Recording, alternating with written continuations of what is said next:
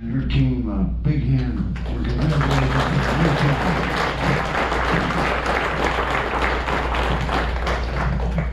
Okay, this morning we also have Mo Mosier, Sergeant of Arms for Abate, with us. Mo would like to speak to us this morning. Please welcome Mo Mosier. Good morning. Do I need the microphone? Nope. Okay, good. All right. I'll be brief since I know everyone came here to ride, to lunch, not to listen to me. Many of you I've met before. I'm with the Southwest Chapter of Abate. We are the motorcyclist rights and safety organization in the state of Florida. Our signature event for our chapter is the Veterans Christmas Ride, which many of you have participated in the past. I'm here to invite you once again to participate in our ride. There are about 120 former U.S. military personnel living in a group home in Punta Gorda. It's the Jacobson Veterans Home. If it weren't for the home, virtually all of these men and women would be homeless.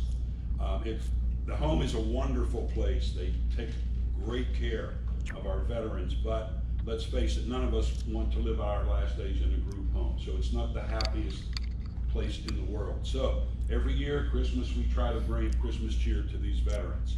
We had about 175 bikes last year. I think we have 35 from HOG. You're always our biggest single group supporter, and we're very grateful for that. We ride up to the home. The veterans, many of them, they have them out in their wheelchairs out front. They like seeing the bikes. We talk to the veterans, we greet them, we thank them for their service. We also bring gifts. And I won't get into all the details because I will be sharing a flyer with Bob, which I will ask him to send out to all the members so you know what we're doing. But basically we bring gifts of small things like toiletries or socks or magazines or candy, a stocking stuffer type gifts.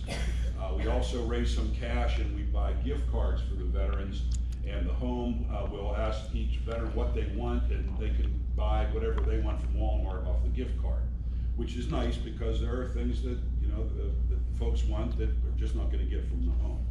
So our ride is on Sunday, December 22nd this year. Again, I won't bother you with all the details. I just would like you to think about it. I know it's on the ride calendar, right, for the organization. I'll get more details out to Bob, and well, you're all invited, and we hope that you can join us. It's a very it's a moving experience, to see these folks and the happiness that just some bikers coming to visit them brings to them. So, did I overlook anything? My lovely assistant Heidi? No, that's pretty much it. Okay, I didn't want to take any more of your time. Thank you for your attention, and we hope to see you all on December 22nd.